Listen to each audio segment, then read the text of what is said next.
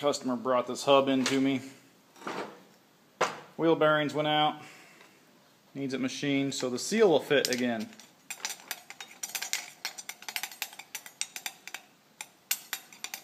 Yep, a little bit of play in there. This is on the front axle of a tractor. So I'm trying to figure out how I'm going to put this in the lathe, and I need to spin it down true first. I'll probably just build a bushing to fit in there because, you know, it's just got to hold the seal. So yeah, and of course it is 6 o'clock in the evening on a Saturday. I am dog tired. I just want to go home, but he needs this done immediately.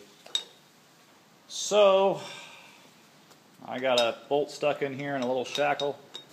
Use the overhead chain hoist, hold that in place while I try to get set in the lathe and see if I can do anything with this.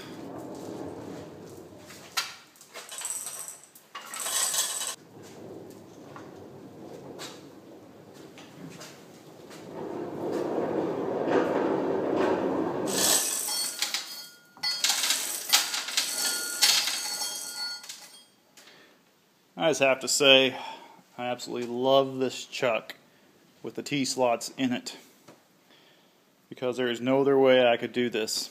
I can't clamp on the outer rim of this. I probably could if I put some spacers in there.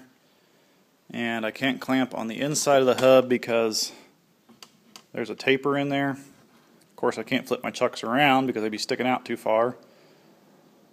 So with a combination of clamping the jaws in there and putting these bolts in the T-slots, I pretty much got it. I'm off a little bit, but this is just a casting that I'm reading on out here. So I'm trying to decide what's acceptable, but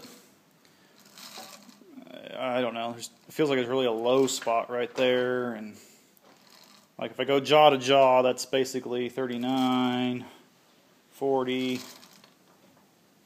It moved on me because that was, no, I'm just reading it from too far back.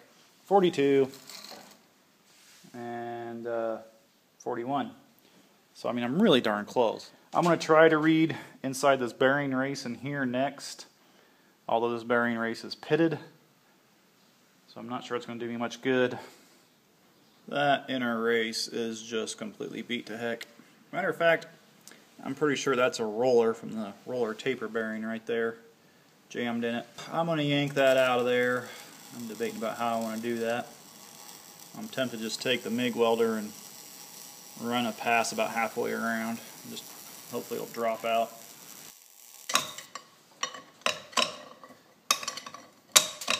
Yeah, there's definitely a burr holding that thing in. Oh my word. Should have just followed it out, whatever. I'm tired. I gotta warn you right now, I'm really tired, and when I get tired I can't talk. So I probably say the wrong words all the time. There we go. I didn't even read the number on it still. That needle barely ticks, and I'm not even sure but what it's a metal shaving or a burr or something in there.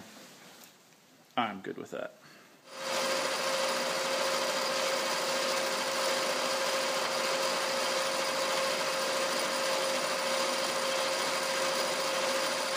Aluminum foil is getting so heavy it's collapsing.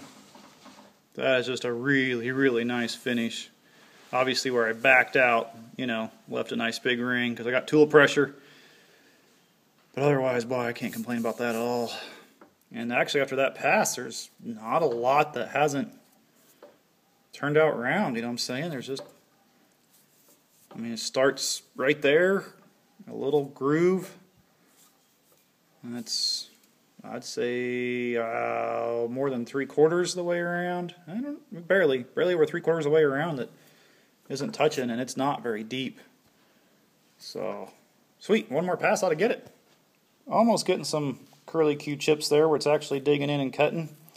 The high spots where it's just skibbing and just turning into powder, but yeah, definitely a little curly Qs. I'm okay with that.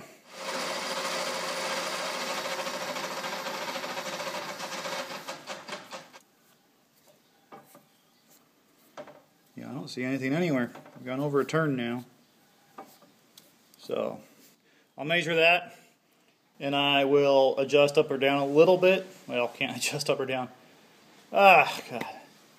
You know what I mean. I might take another pass after I measure it, because I have no idea what size this actually is, and I'd like it to be a number that's close for something I can build a bushing for. You know what I mean? I hope. Okay, I took a spring cut, 3.990 on the nose. Okay, next step.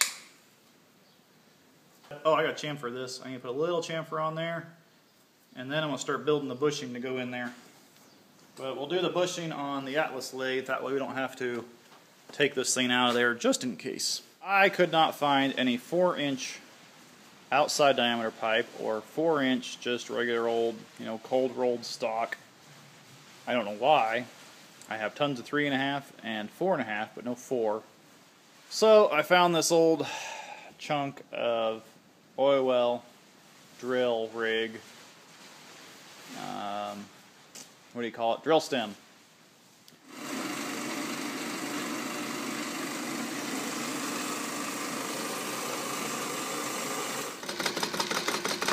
Oh, dang it. Well, I'll reset and yeah.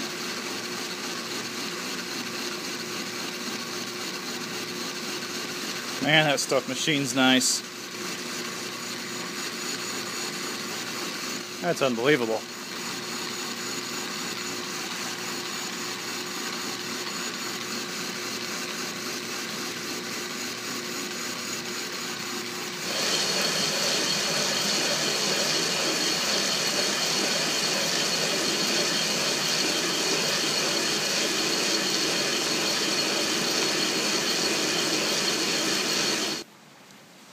Yeah, it's going. I am 2 thousandths over in here.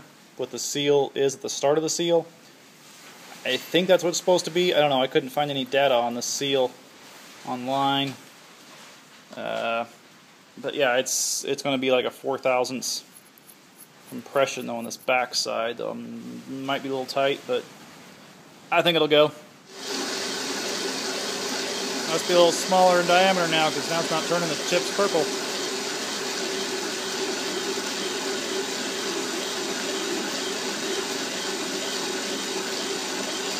I got this little ring here because the way I figured out in my head to get this turned to length was do all the machining operations this way.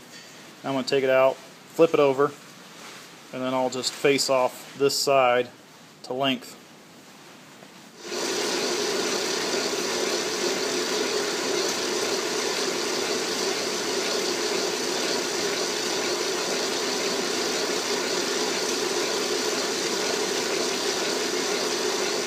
I stamped out on the ring. Does that show up?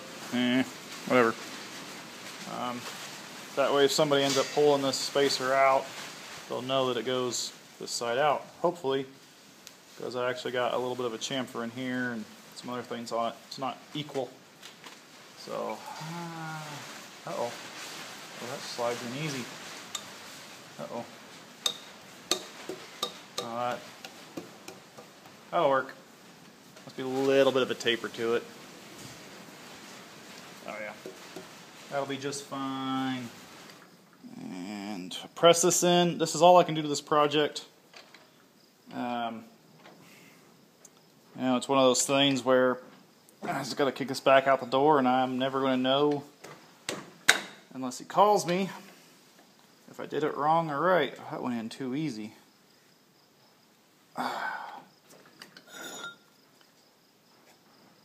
Ain't coming back out though. That wasn't very hard press. I got some berries down in there. Looks like I better get out before I give it to him. But anyway, I'm very happy with that. It pressed in a little bit easier than I was expecting. But I mean, it feels really tight by hand. There's no way I'm getting that back out. So it'll run. Take a center punch, probably what I'll do, and hit it right here on this line in a couple places, maybe 3 places. I'll kind of smash the metals together, and that'll guarantee it won't come out. I don't even know what to say other than I'm going to bed. Thanks for watching, y'all.